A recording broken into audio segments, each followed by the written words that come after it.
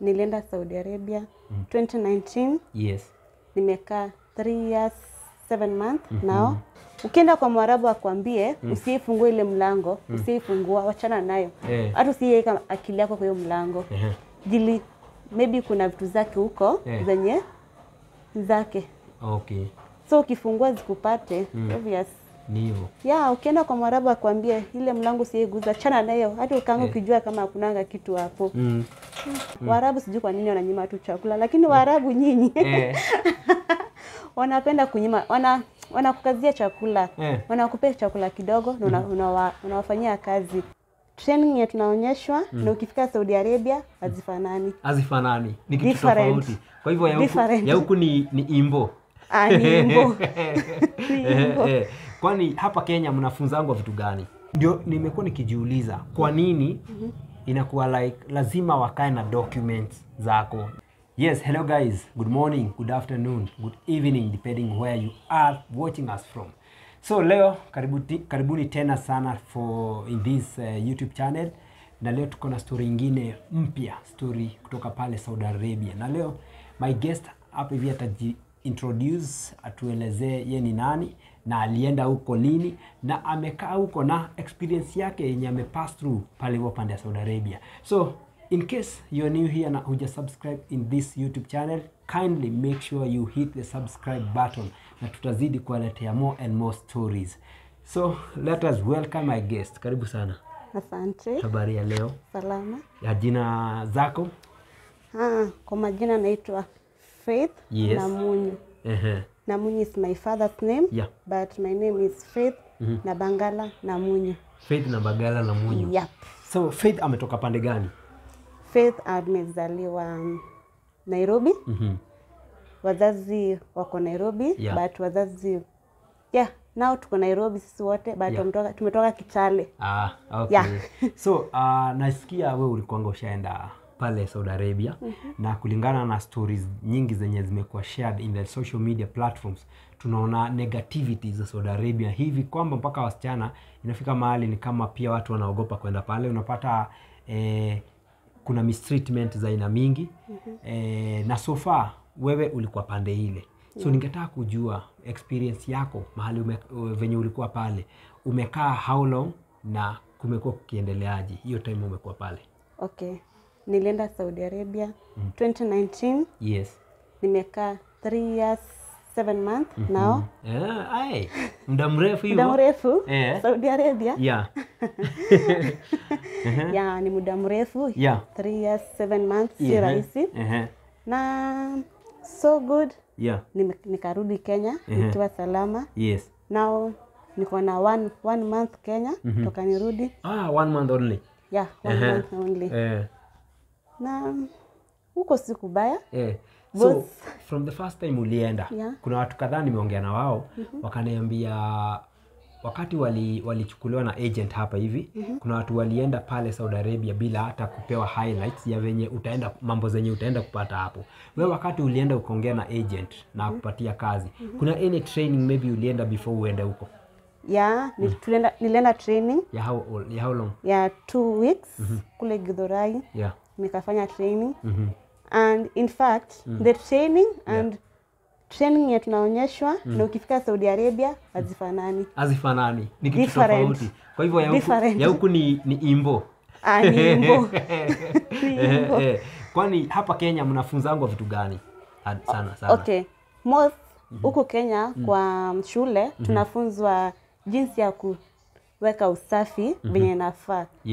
Like tuseme ukienda kama kazi ya hoteli, ile usafi inakuanga pale kwa hoteli maloto na lala hoteli. Hiyo ndio usafi tunafunzwa wapi? Kwa shule. But ukifika Saudi Arabia, hiyo usafi na hiyo usafi ya huku hazifanani.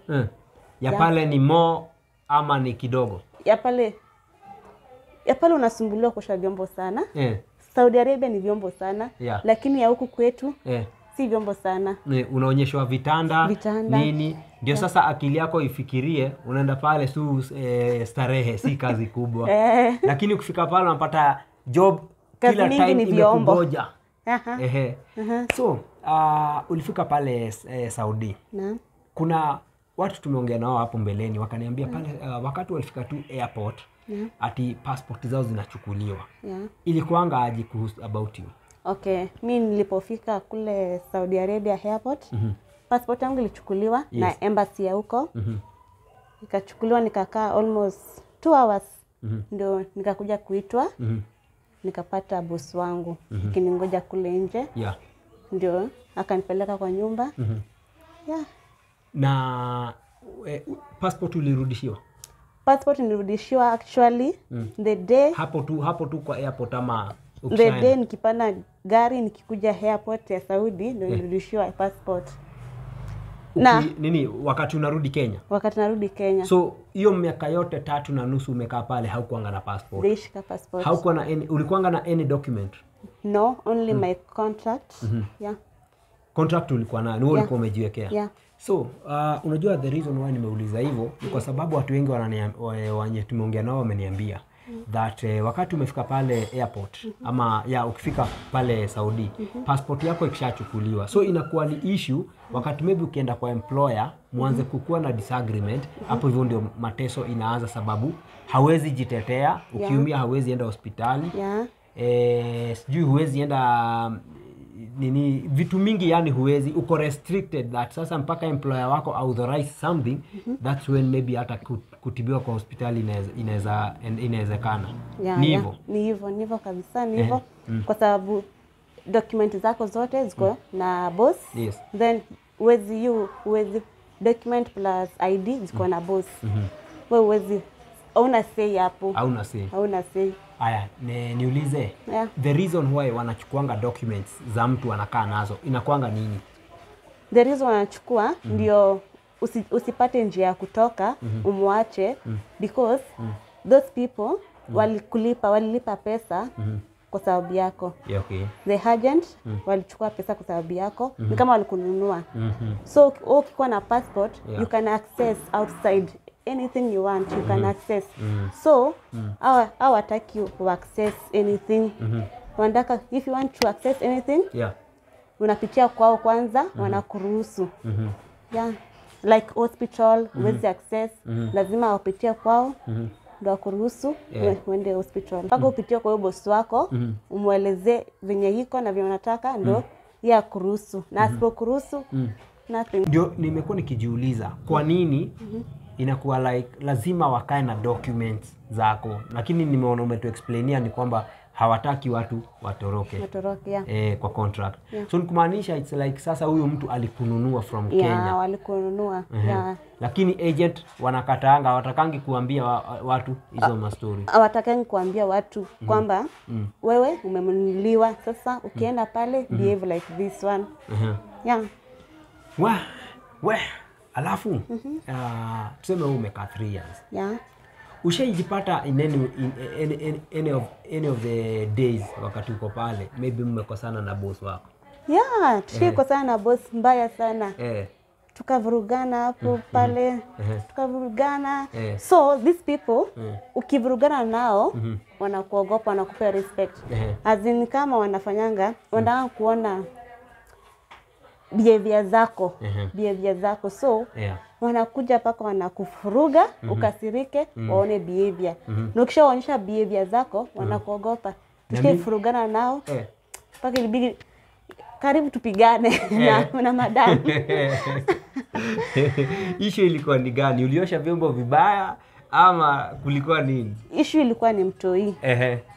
Issue ilikuwa ni mtoi. Mtoi anataka nikaa na mtoi ananyamaza, but mother yake akikuja analia. Na mother hataki huyo madamu wangu hapo anataka mtu alie. So akilia sijui ako na hasira zake, anakuja anigombanisha. Nikakasirika ndio siku.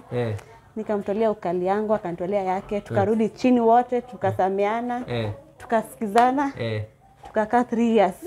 Kwa hivyo nyinyi mliweza kusikizana. So unajua kuna wale nasikia saa zingine ukitolea boss ukali pale inabidi sasa anachukulia hatua, na ndio maana tumepata wasichana wengi wanaumizwa, wanapigwa, wanaumizwa, wanauliwa, wengine wanasukumwa kwa gorofa, wanarushwa chini. hiyo ndio vitu zenye zinasababishanga hiyo maneno ama kuna vitu zingine tofauti? Okay. Before tolee boss wako ukali, msome kwanza. Nikimtolea ukali ananifanyia kitu. Ukijua atakufanyia kitu, cheza chini. Lakini ukiona huyu mnaweza sikizana, mnaweza gombana mkaa chini nyinyi wote. Yes. Hapo mtolee ukali akujue ndio asikurudie siku nyingine. Okay. So kama mimi nilimsoma kwanza kabla sijamtolea ukali, nilimsoma kama 1 year 6 months. Then ukali kakuja. Ukajua sasa huyu haezi fanya anything. Lakini hapo ni tricky kwa sababu saa zingine inakaa ni tricky kwa sababu unaona unaweza kosa kujua the real character ya mtu yenye ameficha. Then ukimtolea ukali akutolea upanga. So kuna issue ya like watu wanafungwa kwa nyumba. Mademu napata wanasema mimi nimefungwa kwa nyumba, hata bosi yangu haezi kubali nitoke nje. Hizo cases ni za ukweli?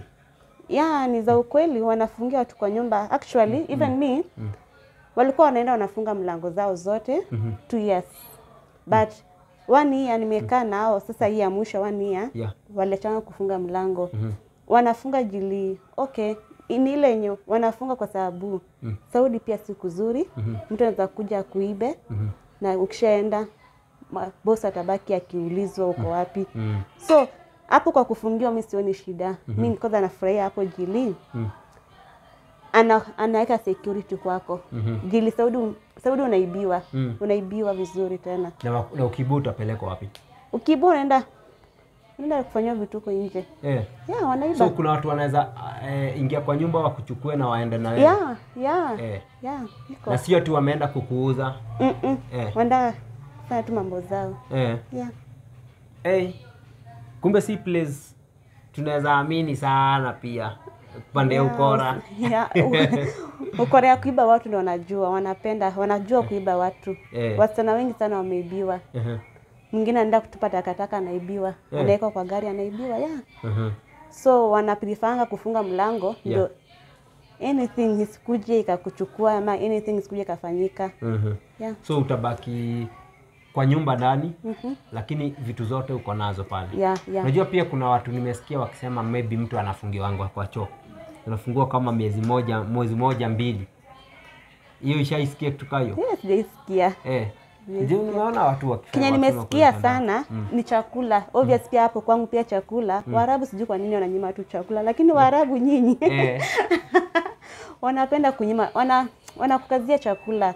Wanakupea chakula kidogo na unawafanyia kazi. Then kazi zao zote ni za usiku. Most job ni za usiku. That's why unasikia. That's why nasikianga watu wa Saudi Arabia wenye nimeinteract na wakiniambia wanalala asubuhi hivi. Mtu analala hadi saa 7, saa 6. Why usiku?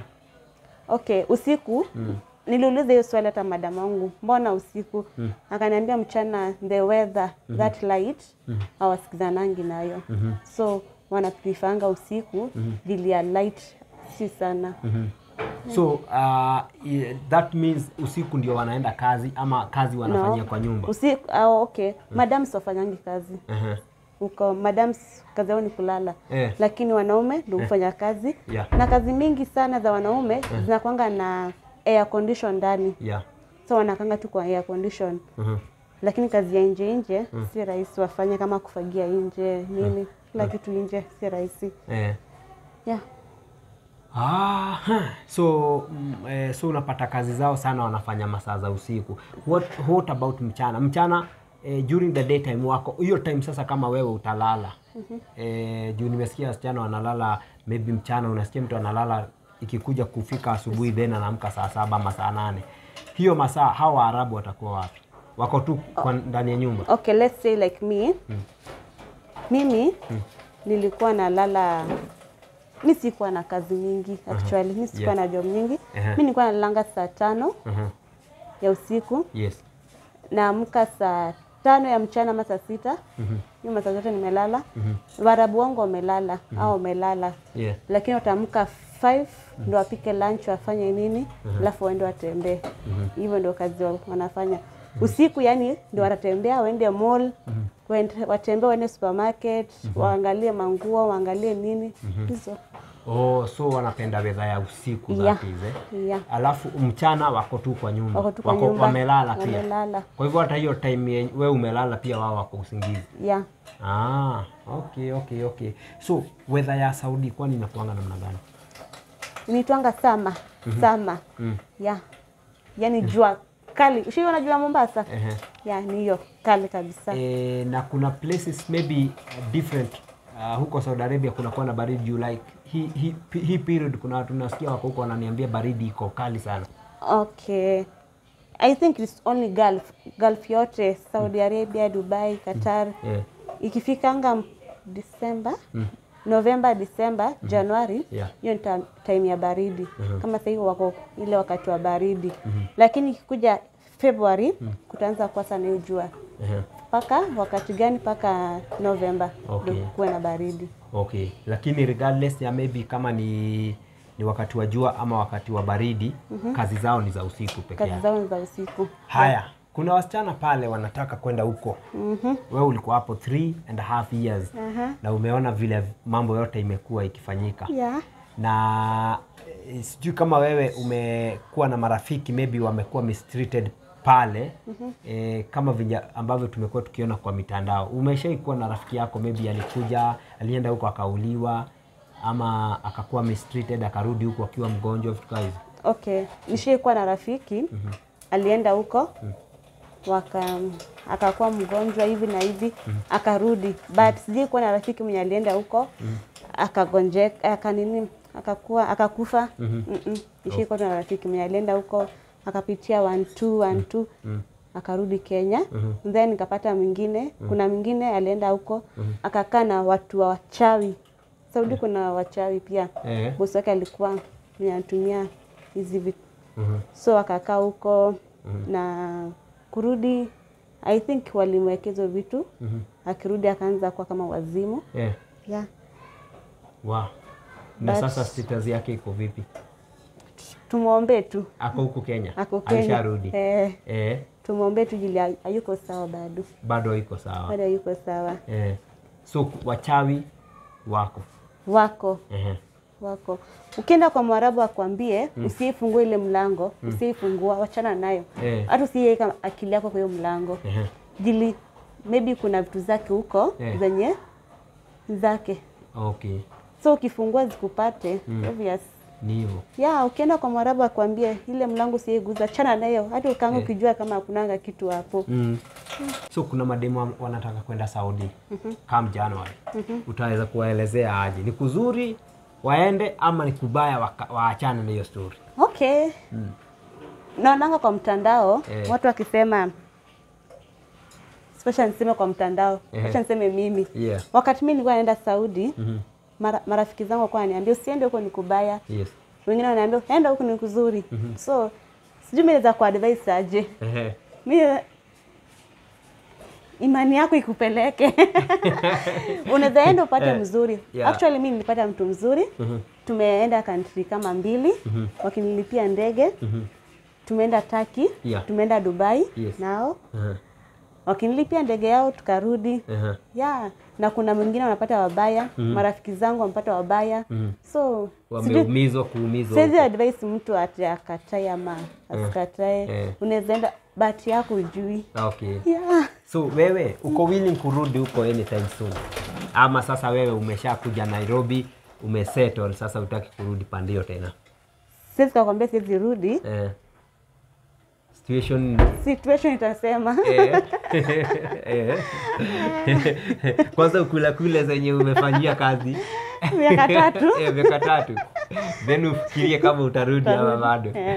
Wow. So watu wangu tumekuwa tukichapa story na Fei, story ya Saudi Arabia, na kulingana vile watu wamekuwa wakijua ama wakifikiria ni kwamba Saudi Arabia ni mahali ambapo watu wanaumizwa sana, wanapigwa, wanakufia huko. Of which it is true, sababu tumeona story mingi sana kwa mitandao. Lakini Fei anataka kusema kwamba pale Saudi Arabia si pahali pabaya, lakini pia inalingana na yule employer utaenda upatana naye pale.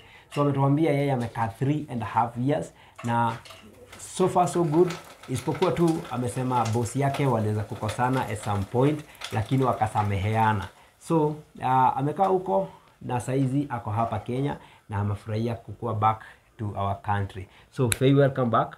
Thank you. Na ukirudi, make sure umeniambia. Mimi ndio ndapeleka airport. Sawa. Yes. So guys, thank you so much for tuning in. In case you are new here, make sure you subscribe to this YouTube channel na tutazidi kuwaletea more and more stories.